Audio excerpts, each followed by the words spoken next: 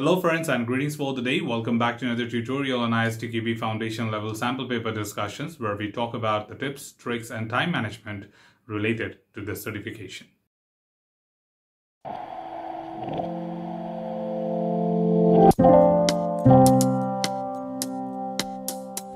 As a part of this particular tutorial, we're getting started with the next set, that is set C, and we shall be looking at fresh bunch of 40 questions from the ISTQB again, and shall be looking forward to understand the more tips and tricks related to the variety of questions which sometimes can also appear other than the ones we have discussed so far. But right from here, I think most of the things are pretty much already clear, so we shall be saving our time and not repeating the same thing again and again. However, if you find something very unique, we will look forward to discuss the same. To get started, the very first question coming up from the chapter 1, that is fundamental of testing, is right here. And the question says, which of the following is a typical test objective? Now again, the test objectives have been listed in the syllabus, very straightforward. This is a K1 level question, so there's nothing to worry about, nothing to think about, nothing to discuss, no justification required, but yet something important to read before you conclude with the right answer. So this topic is more of like context driven. So let's go with the option and let's understand what are they providing you with the right answer. So there are options as option A. Option A says validating that documented requirements are met. Okay, that's a little tricky option. Validating that the documented requirements are met.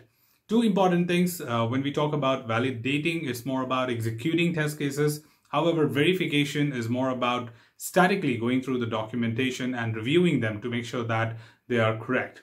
Now, making sure documented requirements are met is a little tricky word, because I would say, hey, documented requirements is something which we are trying to meet in the implementation, and that's something important to worry about. But I think that's not something what we really take care of here, right? Because verification is what deals with necessary steps to be taken to make sure that the documentation information is correct. The word met is a little tricky here, because that's going to talk about that have we developed this into the application or not. So validating whether the documented requirements are met is a little tricky, but however, for now we'll keep this aside and then we'll come back and discuss. Let's go to option B. Option B says causing failures and identifying defects. Causing failure and identifying defect is certainly one of our key objectives, because when it comes to testing, it's more about dynamic testing. However, we do have static testing in place, but default, we think about, yes, it is one of our objectives to run the test cases, cause as many failures as possible, and report the defects so that they can be corrected. If I go to option C says initiating errors and identifying root causes. Initiating error is a wrong keyword. We are not, as a test engineer, who are responsible to initiate the error. We only conduct failures by running our test cases or identify defects directly in the work products, which are documentation.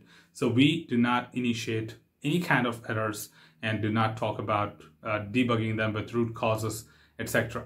And option D says verifying the test object meets user expectation. Verifying and test object are two contradicting things, because verification deals with static objects like static work products, whereas test object, as per the syllabus, is a executable piece of code in the application or system under test. So that's where verification is all about static testing and test object is all about dynamic testing. So it's a contradicting statement and thus cannot be picked up as one of the right answer. Now we're left with option A and B, and let's see what exactly we have the best here.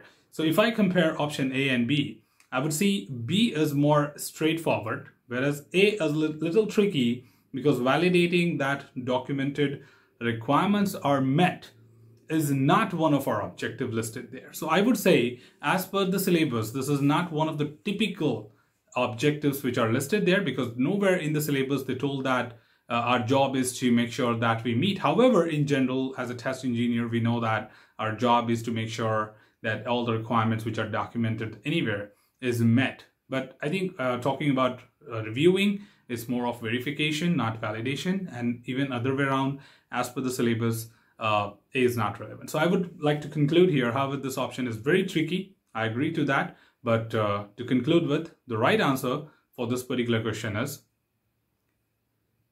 B, Causing failures and identifying defect is one of the typical test objectives, whereas validating that documented requirements are met is not a listed objective, and this question goes as per the syllabus, not what we understand or what we know about the testing. Of course, A also is correct in that context, but as per the syllabus, it is wrong.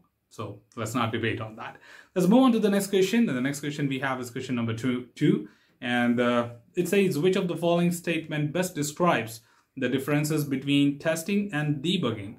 I think, again, just to recall quickly, we had a very clear-cut definition to testing and debugging, where testing said that we identify defects and debugging was more responsible to analyze these failures, get into the root cause analysis, and fixing these failures. So let's look at the options, very straightforward. Option A says testing causes failure while debugging fixes failures. A little tricky again, so I think this entire set is going to be a lot of trickiness. So testing finds failure, that's correct, but debugging does not fix the failure. Failure is an approach.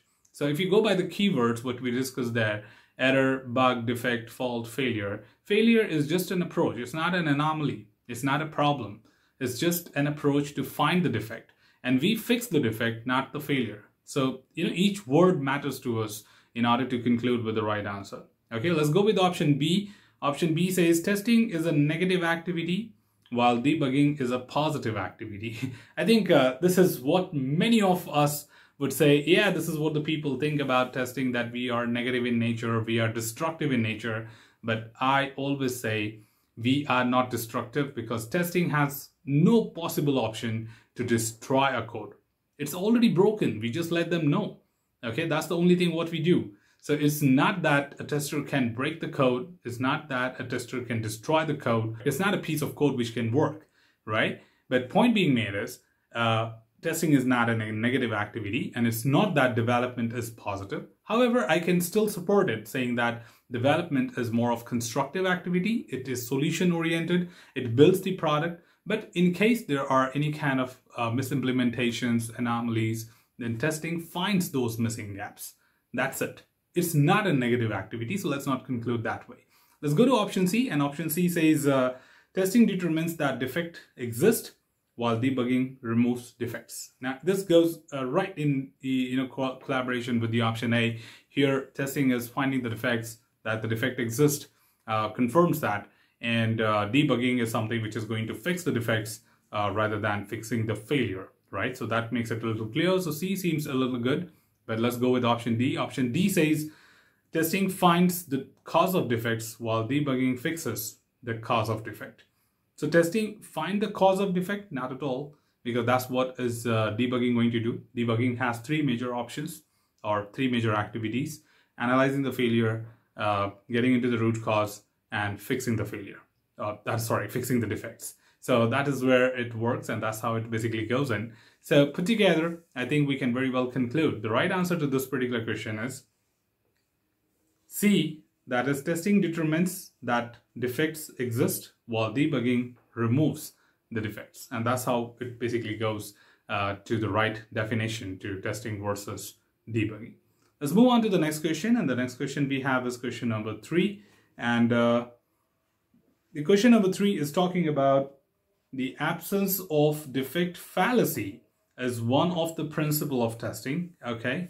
And which of the following is an example of addressing this principle in practice? I think we have already covered this on tutorial, so we should be very much clear that there are 7 standard principles, and each one of them have something specific in their definition. So let's go ahead and read the option straightforward.